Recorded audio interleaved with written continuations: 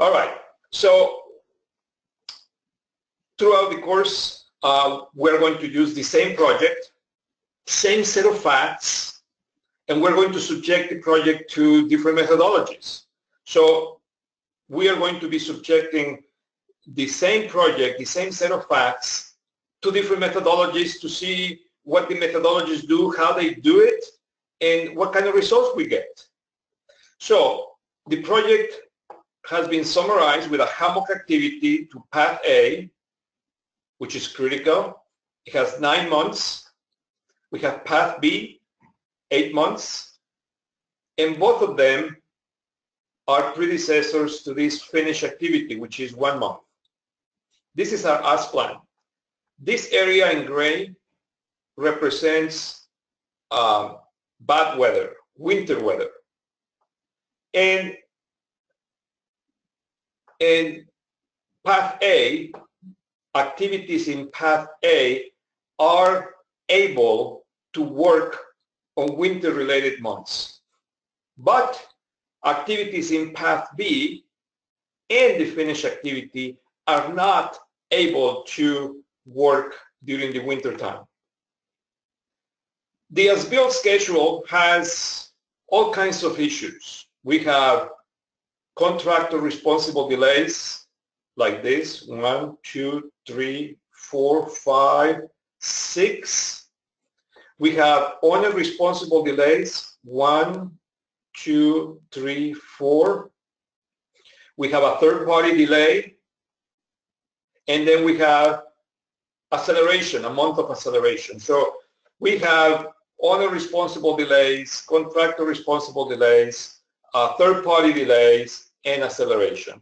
And on top of that, we have a weather calendar that affects path B and the finished path. Neither of these two activities can take place during the winter months. On the other hand, path A, given the nature of the activities, is able to execute its work even during these winter months. The first technique that we're going to use is the impacted as plan. And I wanted to start with this because it is a simple technique, and that will get us going in the way we think about this delay analysis. It's also known as an additive type of technique because we're going to be adding delays to the as plan. We're going to be adding delays to the as plan. So this insertion of delays will be done typically after the project is finished to the as plan schedule to see what would be the theoretical projection of these delays on the baseline schedule. And the way to think about it is that by inserting these delays to the as plan, we're basically saying if we have known about these delays right at notice to proceed, right at the start of the project, what would be the impact on the project completion line? That's what we're doing. There are 3 flavors that I'm going to show you, 3 flavors of the same technique. The first one is all delays are inserted at the same time. That's it. That's flavor number 1. Flavor number 2, we're going to first add only the contractor responsible delays, CRDs, and see how the CRDs affect the as plan. And we're going to contrast that with owner responsible delays and third-party delays and see how those owner responsible delays and third-party delays affect the project completion time. And then we're going to combine the contractor responsible delays and the owner responsible delays into one as-built, into one as-planned analysis. Let me point out at this point that this B, flavor B, 5B, is the one that you are going to use for assignment number 1. And then flavor C, all the impacts are inserted one step at a time. We call this the stepped method.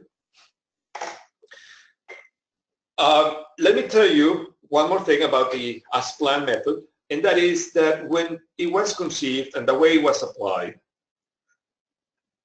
it was designed to compute the time extension. It was designed to calculate the time that the contractor would be granted for owner responsible delays and third-party delays. That was the original intent for the development of the as-plan. Lately, we have been able to perform some interesting gymnastics on it to be able to see if we can at least approximate concurrency so that we can then determine out of this time extension which is compensable and which is not. As you will see shortly, these are bold approximations. Some of the negative side effects of the as-plan technique are obvious. One, it ignores the as-built. It ignores 100% of how the project was actually built. As a result, it ignores the shifts into the critical path. It ignores concurrency, but we're going to try to approximate such concurrency. Constructive acceleration is not taken into account. It ignores constructive acceleration. And because it ignores the as-built conditions, it ignores any as-built resequencing that took place during the actual project execution. So let's begin with flavor number A, 5A. All delays are inserted simultaneously. Here we have the as-plan, and here on the lower part we have the impacted as-plan with all delays minus the acceleration. It ignores acceleration, doesn't take into account acceleration. So we have the contractor responsible delays here, here, here. We have the owner responsible delays, and we have the third-party delays. As you can see, path B has to skip over the winter months. We knew that. Whereas path A is able to continue executing the work during the winter months. So after we globally insert, splice all delaying events into the as-plan, we find that the project is projected to be completed in 7 months later than the project completion time. Project completion time was month number 10, and now we're at the end of month 17. Month 17. So this global insertion method works as you see. And after the insertion, we realized that the critical path after inserting all the delays goes through path B, and that happens to be the longest path in the network. So let's count how many.